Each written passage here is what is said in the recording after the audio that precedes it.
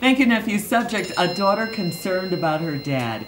Dear Shirley and Steve, I'm a 38-year-old single mom of 4 who's been living with my parents. My mother passed away in 2008 to colon cancer. Her passing devastated our family to the core. When my mother was alive, she and my dad had many issues, some that were unforgivable in my dad's eye. But he stayed with her because he didn't want another man to raise me, my brother, and sister.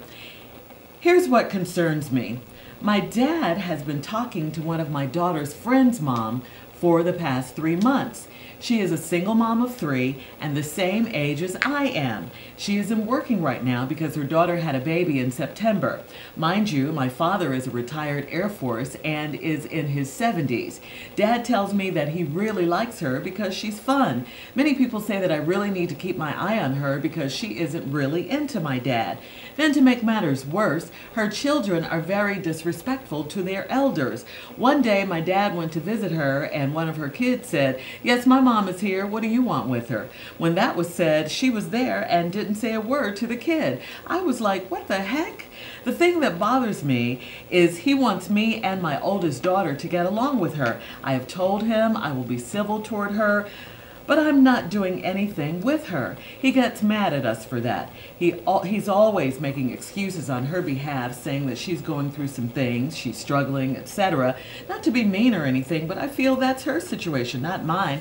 I'm concerned about my children. It's my responsibility to take care of my children. Then he shows out in front of people, which he's never done before. I think the reason he's like this is because he's being intimate with her. Sex is a very powerful tool and will make you blind to reality. I've discussed this topic with a good friend of mine and he said that there isn't anything I can do about it, but just pray for my dad. I love my dad very much and want him to be happy, but I don't think the woman he's seeing is the right one for him. Am I being judgmental about this? Thank you. Well, yes, you are. And even more so, listen to your friend who says there isn't anything you can do about this situation. And let's take it even a step further.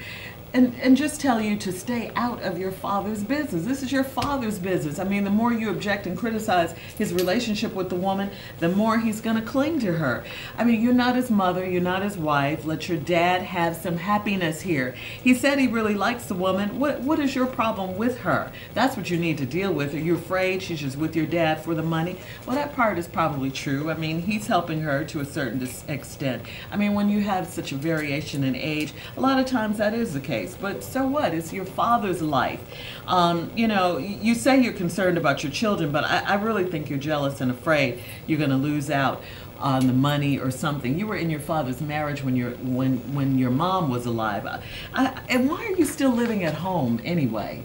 Steve?